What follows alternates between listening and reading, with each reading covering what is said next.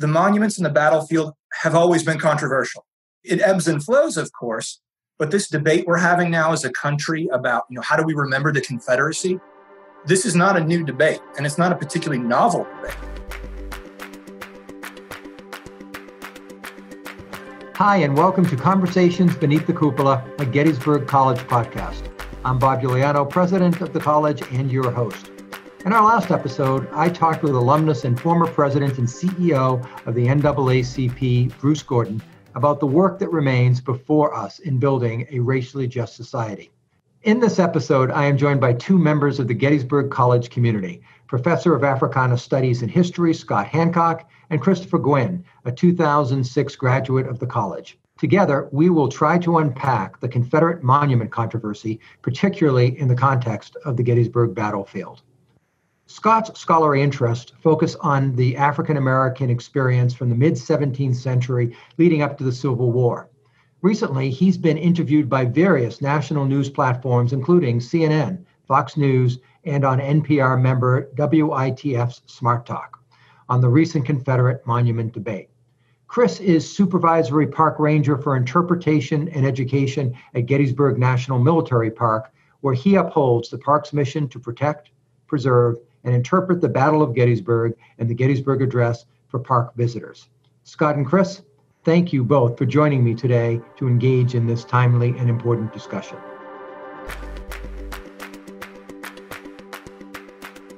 So Chris and Scott, again, welcome. Over the last several months, there really has been an increasing amount of attention and urgency on important questions of racial justice. And one of the themes that has been raised is the question of the role of monuments in marking our history, and particularly as it relates to the Civil War. Obviously, these issues have special resonance to us here at Gettysburg, given the battlefield. So, Chris, let's start with you, if we can, and just briefly, can you walk us through the history of monuments on the battlefield, why they were put up in the first place, and particularly whether there is a history behind the Confederate monuments that people should be aware of? Yeah, sure. And again, thanks for having me here. I think it's a wonderful thing to be talking about. The first thing I would say is that the original monument is nothing made out of bronze or granite. The original monument's the battlefield. And that's an important note. So literally days, weeks, months after the battle, the residents of Gettysburg recognized that something significant had happened in their community, and they begin to preserve the battlefield. They create an organization called the Gettysburg Battlefield Memorial Association. And these individuals have as their primary goal, the creation of a monument to the Union victory and to the Union slain at Gettysburg. But their idea is that the battlefield is the monument. The ridges, the woods, the hills where the battle was fought, that's what's important. So they go out and they start to buy up land. And then this becomes really one of the country's first real preserved battlefield spaces. And what happens in the years following the Civil War is veterans, especially Union veterans, come back to the battlefield.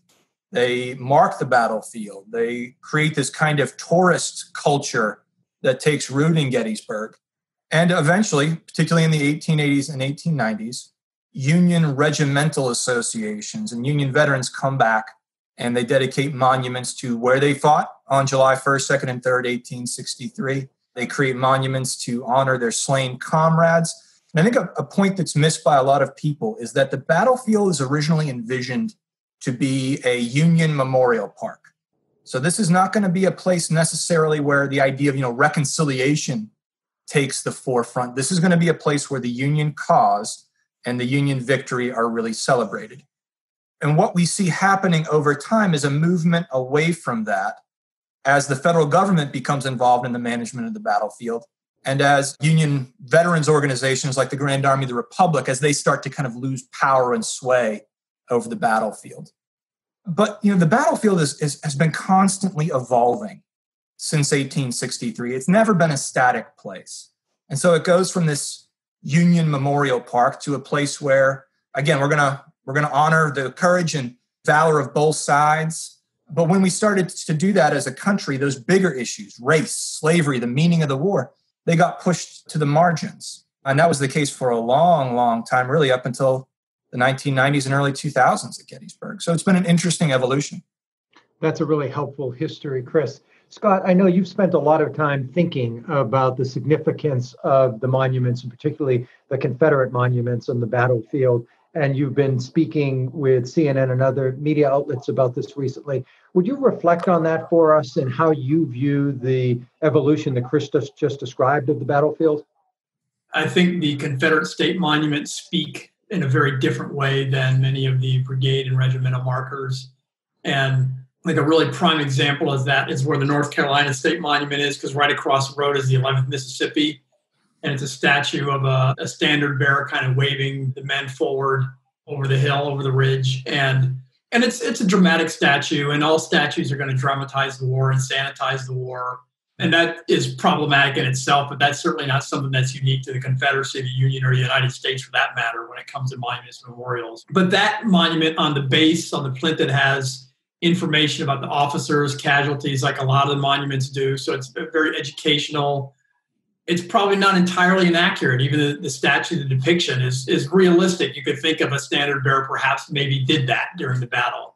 Yeah, I'm sure there's some imagination there as well. But the state monument right across the road has a big tablet that talks about that, them fighting for valor and the cause. It's a very dramatic statue. It's eye-catching. It was done by Gutzon Borglum, who did Mount Rushmore. And so for me, the state monuments and other historians, not just me, they speak in a different way because the context of when they were put up, whether you're talking about Virginia 1917, North Carolina 1929, Alabama 1933, or the rest of the Confederate state monuments, which are all put up in the Civil Rights era and afterwards. The context of white supremacy, the context of putting up monuments to a history when that history has fairly successfully rewritten the history of the Civil War to write African Americans, for the most part, out of the story, at least push them to the margins, and to tell a story that this war really wasn't about slavery. It's revisionist history. And all history is revisionist, but some revisions are bad and some are good because they're based on good research and evidence. And I would argue much of the history surrounding those monuments is based on bad history. So, Scott, you're drawing a distinction, if I'm hearing you right, between the regimental monuments and the state monuments. And so if you had complete autonomy over the battlefield, what would you do with the state monuments then? Well, if I had complete autonomy back in 1917 on, they would have never been put up in the first place. But since they're there, and that's the reality we have to deal with, and since it's a difficult process to remove them, so what I've said before, if the only two options were for them to stay or be removed, I would be supporting removing the state monuments. But I don't think those are the only two options. And the reality is removing them is probably unlikely. It's probably it takes literally an act of Congress. And I think politically that just seems like it's unlikely to happen anytime soon. And even if it was, I'm not convinced it would be the best option because we could actually use those. And I think the national parks are their mission is to educate the public the best they can. I think that using the state monuments to educate the public about when they went up and why they went up and how they removed African Americans of slavery from the heart of the story could actually tell visitors, the million or so visitors who come every year, something really important about how we've had this long history in America of trying to protect a narrative that ultimately protects whiteness and white supremacy. So, Chris, how do you see the monuments, and do you share Scott's sense of the distinction, historically at least, between the regimental and the state monuments? And how, as the person who helps the public interpret the monuments, do you see the state monuments? So there is a difference between the state monuments that Scott is talking about and the regimental monuments that make up the vast majority of monuments in the Gettysburg battlefield. The first thing I'd say is that there aren't many Confederate state memorials. There's actually only one that's placed by the veterans themselves. So it's just simply, there's not a lot of them at Gettysburg. The other thing you have a lot of in the park are what we call War Department tablets. And these are primarily informational markers that are placed by the United States government. And they tell the story of each unit in the battle in very kind of matter-of-fact language. So they'll talk about what a specific brigade did, when they arrived, where they attacked, how many casualties they suffered. And these are written primarily by veterans of the battle, including Confederate veterans that the United States War Department brought in to help them manage the park in the 1890s and early 1900s. So most of the state monuments are created by state commissions, and the vast majority are placed long after veterans have ceased to play any role in the development of the park. And in terms of how we use them in the park interpretively, and here I'm speaking about the state memorials, I find them to be really useful jumping off points for larger conversations, kind of like the one we're having right now. So I would take groups of school kids out to the Virginia Memorial, and we talk about memory and history and the tension between the two. We talk about the development of the park and how that has kind of evolved over time. And a big thing that I drive home with visitors, and I use these Confederate monuments as examples of this, is this idea that the monuments in the battlefield have always been controversial. It ebbs and flows, of course, but this debate we're having now as a country about, how do we remember the Confederacy? This is not a new debate, and it's not a particularly novel debate. If you go back to the early 1900s, Union veterans, the War Department, which again is managing the park at that time, and Confederate veterans, they're engaged in almost this exact same debate. So we can go to the Virginia Memorial, and we can literally see kind of enshrined in the granite and bronze some of these controversies. The flag on the Virginia Memorial, for example, is the Virginia state flag, not the Confederate battle flag, because in 1917, that was considered too inflammatory a symbol. And so they swapped out this anachronistic flag to go on the monument. We can talk about inscriptions and how they were battled over. So they're great tools to talk about, again, this tension between history and memory on the battlefield. So, Chris, how do you, if you're not having a tour with the benefit of someone like your perspective, how does the typical visitor understand that this isn't a new debate, that this is these are enduring issues that speak a little to what Scott said a moment ago, which is the ever-present effort to write and rewrite history? Yeah, so that's the great challenge. That's the great challenge. And unless you have someone facilitating this conversation for you, or unless you have some means to engage with that layer of history, it's a very ephemeral thing. And all you see is the messages that memorial by itself is conveying.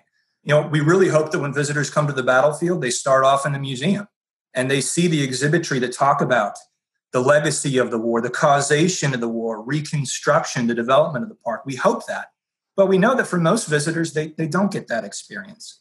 And so that's one of the great challenges that we as a National Park Service, and especially those of us that help manage battlefield parks, is how do we introduce that context on the battlefield in a site-specific way? How do we get visitors to think critically about those things out on the battlefield? How do we bring that museum experience to the battlefield park?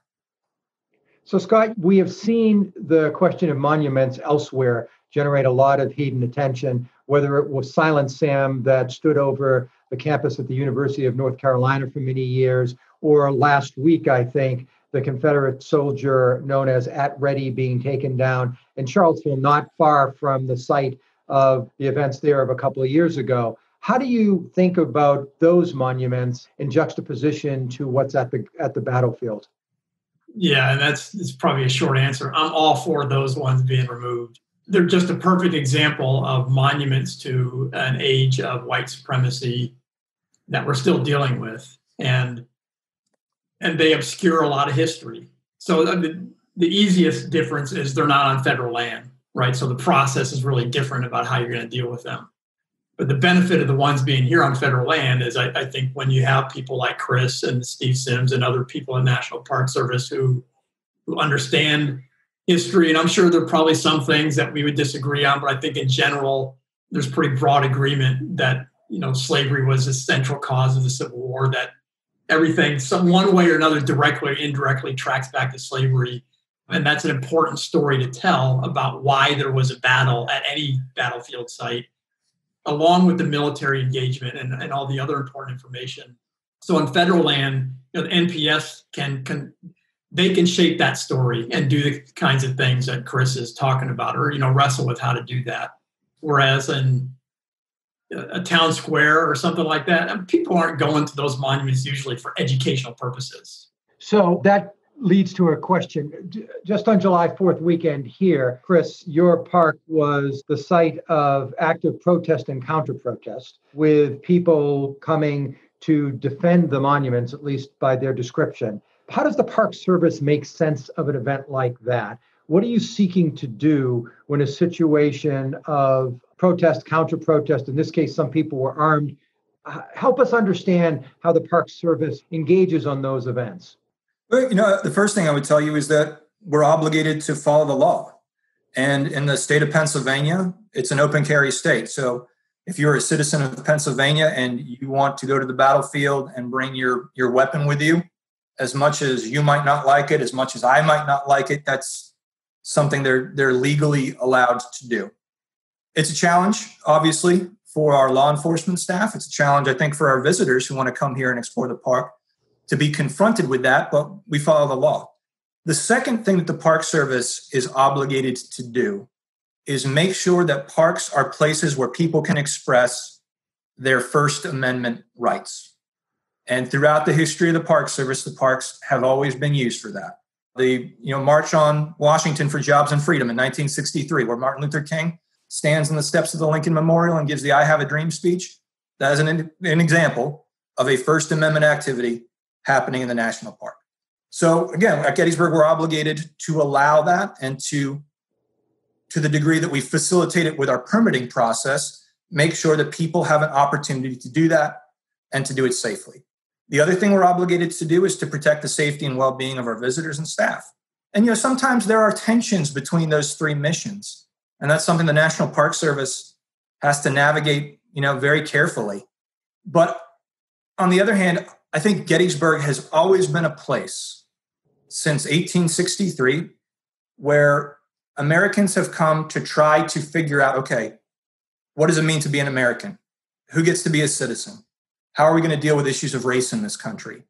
And so again, I see what we had this year on July 4th as part of that history and part of that evolution, as challenging as it might be for the National Park Service to be able to manage that, and as varied as the opinions of folks might be on what that looks like and whether or not that's appropriate.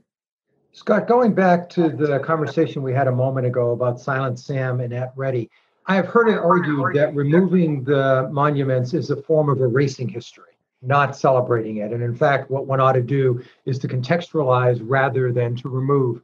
What do you say to that argument? I don't want to be disrespectful of people who make that argument, but it's just wrong. It's a baseless argument because, one, I keep telling people, I want more history. I don't want less history. I want more history. The problem with those monuments, and let's say we're talking about a place, a public square, like the ones in Charlottesville or Silent Sam or whatever. And I don't know historians who are saying, yeah, let's just make the history disappear. Because the problem is those statues have actually been part of making history disappear, right? Because they hide the story of the Civil War, what the war was about, who was at the center of that story. They isolate it to one group. It's an important group, the white Confederate soldiers and leaders. It's not that they should be out of the story, but it just obscures so much. And part of what it obscures is how that bad revision of history was done for specific reasons and particular purposes. One example is the Confederate battle flag. It's not that it ever disappeared, but when the Confederate battle flag really comes back into public culture in a big way is right after World War II. And it does that because it's white Southerners who, and not all white Southerners aren't monolithic, but those who did not like integration, who did not like the fact that the federal government was trying to dismantle legal Jim Crow, legalize white supremacy, they used that as a symbol to protest, to push back against the federal government. And it was all about race. It wasn't about states' rights. It wasn't about individual rights. It was all about race. So the Confederate battle flag, when it was just finally taken off the state of Mississippi's flag, people want to say, well, taking that off of the flag hides history. They say, no, it actually gives us a great opportunity to tell a much fuller story. So, it's not about erasing history for me. It's about a better, more complete, fuller history. So there's legislation pending in both the Pennsylvania State House and I think it's passed the House of Representatives federally. And Chris, I recognize that you have constraints on your ability to comment on that. But if legislation were passed that required the taking down of all Confederate monuments, and by all, I'm not distinguishing between the state monuments and the regimental monuments, but how would that affect your ability to help the public understand the history of the battle and the history of our country? Yeah, I'm glad you brought that up, Bob. And, I have a couple of thoughts on that. The first is that, as you stated, the National Park Service doesn't comment on pending legislation, which what you mentioned is. But I think a lot of Americans are under the impression or the idea that somehow, Gettysburg National Military Park has some sway over what stays and what goes. And that's not what we do. What the National Park Service does is we take care of the stuff that the American people tell us to take care of. And we interpret and educate the preserved spaces in the United States. And that's what our job is. So we're not in the monument making business, and we're not in the monument taking down business.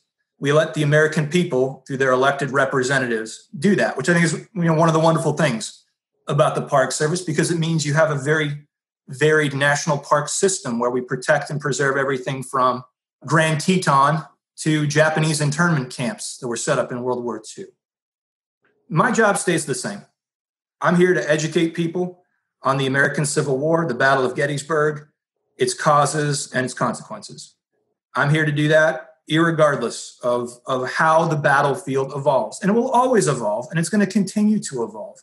But my core function doesn't change.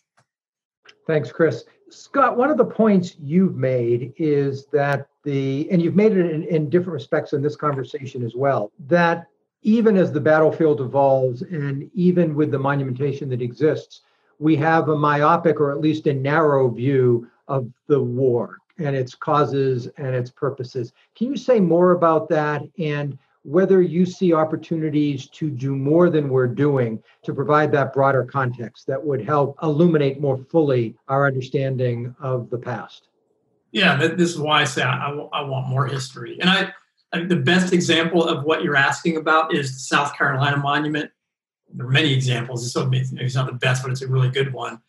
But it says on it, the inscriptions, that they were fighting for the sacredness of states' rights. And so one of the things when different groups asked me to take them on these kind of informal tours of the battlefield, like the Confederate monuments or the Black history of the battlefield, I always like to go to that because behind it are the mountains to the west, right? South Mountain Range. And we know that some escaping slaves used that mountain range to sometimes come into Gettysburg temporarily or go further north toward Carlisle, Harrisburg, other places.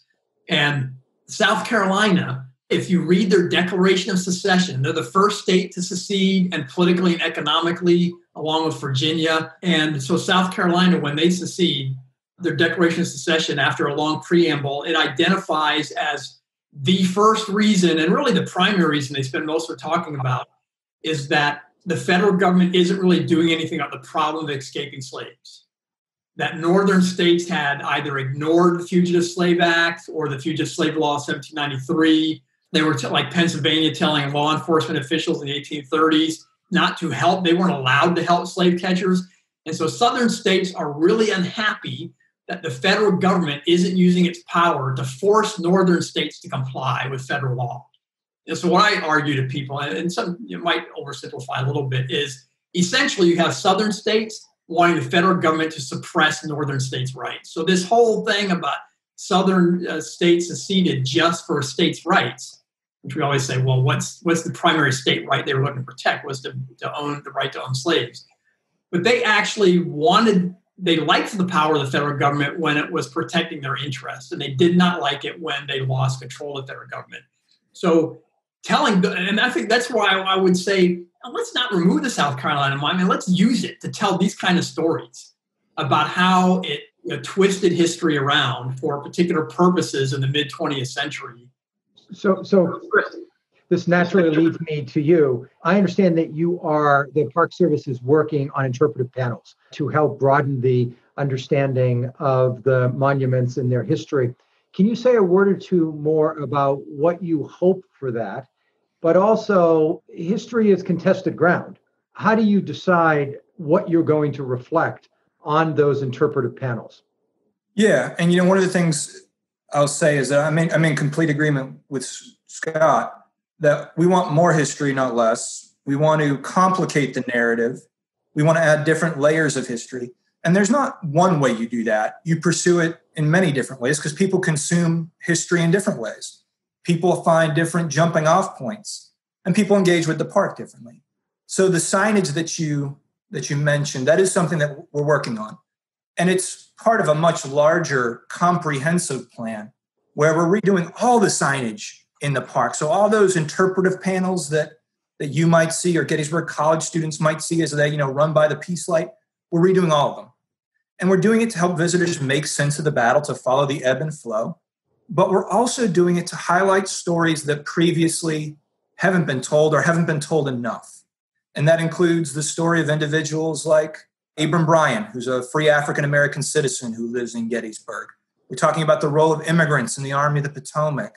We're talking about the role of monumentation and memory, reunion. So we're really trying to have a very broad and inclusive approach to telling the story of the battle. And as part of that program, as part of that signage plan, are the ones we're going to put at some of these very significant pieces of statuary and monumentation in the park. So at the Virginia Memorial, at North Carolina, at South Carolina, as Scott just mentioned. And, we're very fortunate that we have a lot of wonderful community members that are partners with us. We're fortunate to have the support of the Gettysburg Foundation and their Historians Council. And so this is not just a me effort or a Gettysburg effort, but we're depending on the same experts that help us craft the museum experience back in 2008 to help us tell this story in a way that's engaging and in a way that's accessible. But it's not just the signage. We're talking about digitizing some of our primary sources and putting them online so that students and Civil War researchers across the world can delve into some of the primary source material behind the placement of these. So they can read the debates and controversies themselves as these memorials are taking shape. We're developing a very robust living history program that's not just going to be focused on military maneuvers, but that's going to be focused on the civilian story and the African-American story on the battlefield, which I'm really excited about. And so it's not just one thing, it's many things. I'd even mention the rehabilitation of the James Warfield House, which is one of Gettysburg's Black citizens. It's smack dab in the middle of the battlefield. And in 2 or 3 years, what we'd really like is for that site to be part of the official tour when you take a battlefield tour, but also to be a jumping off point to talk about all of these big issues, the experience of African Americans during the Gettysburg campaign, the role of slavery in bringing on the war, the very complicated story of what happens after Appomattox during Reconstruction and all the way into the 20th century. So there's a lot of different ways we try to convey those stories to visitors, not just one. That's very helpful. Scott, let's wrap this up with a question to you that draws on what Chris just said. The battlefield is currently configured, has very little in the way of African-American voices or history told. What would you want it to do that reflects that aspect of the history that is, I think, largely untold? I think the museum is fantastic. The battlefield, Black voices presence is absent with the exception of Abraham Bryan and the work that Chris and others have done more recently on the James Warfield House. So, kind of going back to your earlier question, if it, in my ideal world, if it was completely up to me, you'd have many statues or a former high school student I coach in soccer, he was an architect now, his suggestion was Black obelisks erupting from the ground of different sizes all along Confederate Avenue to signify the 6,000 to 10,000 enslaved laborers that the Confederate Army brought with them. And that's a really complicated story about those slave laborers. Or some kind of memorial or monument about the Black man, that pretty good evidence on Culp's Hill, a Black man who either spied on or shot at Confederate soldiers, don't know who he was, good chance he was a local member of the Gettysburg Black community. There's a variety of ways, like I said, people more creative than myself could address that. And just in case anybody's listening to this thing, are you trying to cover up the military story? Say, absolutely not. I get that the reason people come to Gettysburg is because they want to know about the 3 days of the battle, for the most part. That draws, I suspect, the majority of visitors.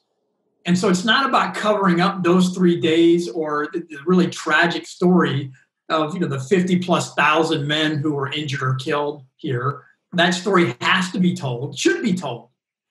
But there's a context around that. Why were they here in the first place? And if I could read a brief quote from this guy. So his name's Michel Roche-Troyot. He's a Haitian historian, wrote a book called Slicing the Past. He wrote this year ago. He said, long before average citizens read the historians who set the standards of the day for colleagues and students, they access history through celebrations, site and museum visits, movies, national holidays, primary school books. I always keep that in mind that the work that people like Chris do ultimately is going to reach far more people than any book that I'm probably ever going to write or article that I'm going to write. And I'm not saying that to butter him up. Most academic historians, if we write a history book, maybe a few thousand people read it. We're talking about 1 million people a year who come through the Gettysburg battlefield. And that's why I say, man, we want to come alongside and assist and however we can to reaching people, because like Troy said, they're going to encounter history through that long before they read any books that us academics write. Well, that is a wonderful note to end this on. Thank you, Chris. Thank you, Scott, for this really engaging and important conversation that speaks not just about the monuments, but for broader themes of how we understand ourselves and ultimately where we go as a country and as a people. So thank you for this conversation. Very much appreciated.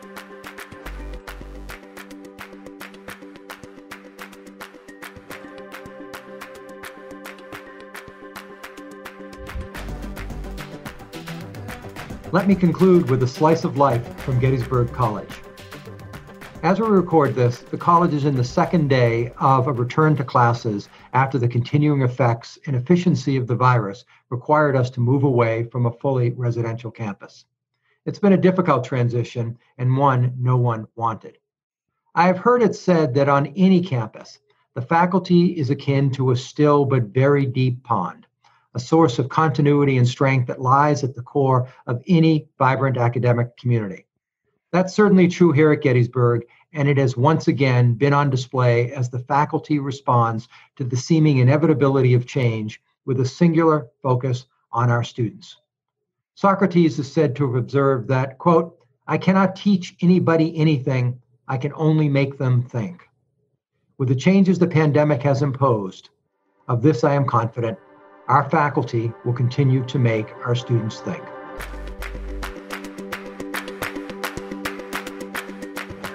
Thanks for listening. If you've enjoyed this conversation and want to be notified of future episodes, please subscribe to Conversations Beneath the Cupola by visiting gettysburg.edu or wherever you get your podcasts.